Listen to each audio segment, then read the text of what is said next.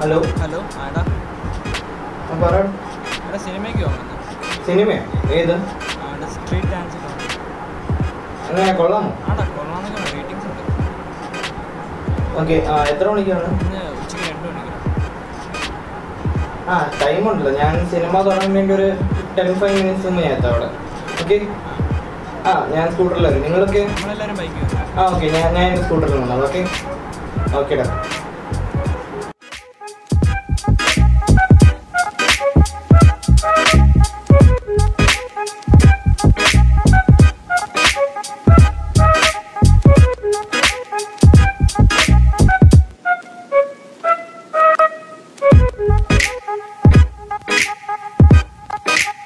When I was about to leave, ഞാൻ അപ്പോഴാണ് മനസ്സിലാക്കിയത് നമ്മുടെ സ്കൂട്ടർ അച്ഛൻ്റെ പേഴ്സണൽ യൂസിന് വേണ്ടി കൊണ്ടുപോയി.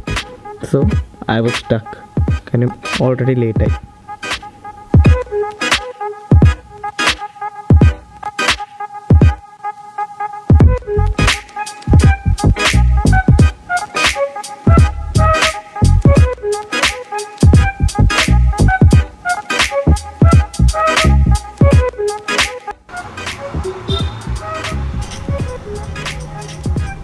ഹലോ ഹലോ ഗൈസ്, എനിക്ക് വരാൻ പറ്റില്ല ഇന്ന്.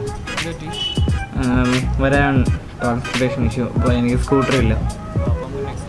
നമുക്ക് നെക്സ്റ്റ് ടൈം കാണാം. ഓക്കേടാ. Okay bye. സോ ഇത്രയും പ്ലാൻസ് എല്ലാം ഇങ്ങനെ ക്യാൻസലും ഫ്ലോപ്പും ചെയ്തതിന് ശേഷം ഞാൻ തീരുമാനിച്ചു അറ്റ്ലീസ്റ്റ് എൻ്റെ പേഴ്സണൽ യൂസിന് വേണ്ടെങ്കിലും എനിക്കൊരു 2 വീലർ വേണം. ആൻഡ് ഞാൻ ഈ എൻടോർക്കായിരുന്നു നോക്കിയത് മേടിക്കാനായിട്ട്. പ്രാക്ടിക്കലി ചിന്തിക്കുന്ന ഞാൻ കാണിച്ച സ്റ്റുപ്പിഡിറ്റി കാണിക്കാൻ പോകുന്നതിന് മുമ്പ് ഞാൻ കുറച്ചുകൊണ്ടൊന്നും ഇരുന്ന് ആലോചിച്ചപ്പം I felt A bike was better than A scooter for my personal use. And ഞാൻ തീരുമാനിച്ചു ബൈക്ക് വാങ്ങാമെന്ന്. ഇപ്പം ഒരു ബൈക്ക് വാങ്ങാൻ തീരുമാനിച്ച പിന്നെയുള്ള മെയിൻ ആണ് ഇപ്പം ഞാൻ ഇരുന്ന് കുറേ ബൈക്ക് സെർച്ച് ചെയ്ത് നോക്കി. ആൻഡ് എൻ്റെ റിസർച്ചിൽ ഞാൻ ഇപ്പം നടത്തിയ എൻ്റെ ഫസ്റ്റ് സ്റ്റെപ്പായിരുന്നു പ്രിഫറൻസ്. എൻ്റെ അതായത് comfort, mileage, maintenance cost, brand reliability, resale value, body parts and after market service, which is the main thing which you should consider while buying A bike. ഇപ്പം നമുക്ക് നമ്മുടെ പ്രിഫറൻസ് മനസ്സിലാക്കിയതിന് ശേഷം പിന്നെ നമുക്ക് അറിയേണ്ടതാണ് നമ്മുടെ main thing, that is budget. And എൻ്റെ budget 1,30,000 ആയിരുന്നു.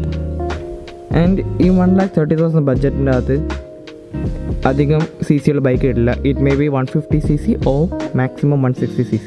150-160cc അകത്ത് വരുന്ന കുറച്ച് ബ്രാൻഡ്സാണ് Honda, TVS, Suzuki, Bajaj and Yamaha.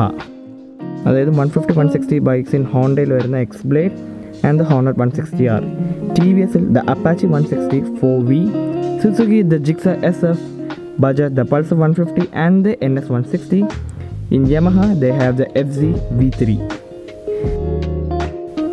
ഞാൻ ഈ ബൈക്സിനെ കുറിച്ച് എല്ലാ റിവ്യൂസ് നോക്കി. ഞാൻ അവരുടെ എക്സിസ്റ്റിംഗ് കസ്റ്റമേഴ്സായി സംസാരിച്ചു. ആൻഡ് എനിക്ക് മനസ്സിലാക്കിയെന്ന് വെച്ചാൽ ചിലവർ അവർ ആഫ്റ്റർ സെയിൽസിനെ കുറിച്ചും ബോഡി പാർട്സ് മെയിൻ്റെനൻസ് കോസ്റ്റിനെ കുറിച്ച് കംപ്ലയിൻ്റ് ചെയ്തതിന് ശേഷം ഞാൻ എല്ലാം കൂടെ നോക്കി എനിക്ക് ഫേവറായിട്ട് വന്ന ഒരു ബ്രാൻഡ് ഹോണ്ട. ആൻഡ് ഹോണ്ടയിൽ വരുന്ന 160cc ബൈക്സ് എന്ന് പറയുന്നത് the എക്സ്ബ്ലേഡ് and the hornet 160R. Believe me guys, എനിക്ക് ആദ്യം ഹോർനെറ്റ് കണ്ടപ്പോൾ എനിക്ക് ഒട്ടും ഇഷ്ടപ്പെട്ടില്ല. കാര്യം ഞാൻ കണ്ട ഹോർനെറ്റിൻ്റെ പഴയ വേർഷനായിരുന്നു, the white colour olden version. And എനിക്കത് അത്രയും അപ്പീലിംഗ് ആയി തോന്നിയില്ല. So I thought I will go with the എക്സ്ബ്ലേഡ്. And ഞാൻ ഓൾമോസ്റ്റ് ഈ എക്സ്ബ്ലേഡ് ബുക്ക് ചെയ്യാറായ സമയത്താണ് ഞാൻ because of my faith may be അത് കാരണം ഞാൻ നമ്മുടെ ഹോർനെറ്റിൻ്റെ special edition that green colour ഞാൻ കണ്ടു. And man oh man, I just felt for it. Like എനിക്ക് പിന്നെ എനിക്ക് വേറെ ബൈക്ക് എനിക്ക് അപ്പോഴേ എക്സ്ബ്ലേഡ് ഞാൻ വേണ്ടെന്ന് വെച്ചു.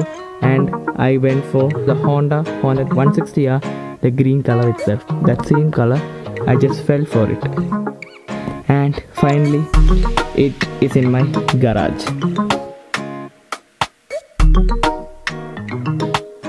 So this is basically എന്താ മനസ്സിലാക്കേണ്ടതെന്ന് വെച്ചാൽ never ever force yourself to buy something, because if you buy anything by forcing yourself you may regret it.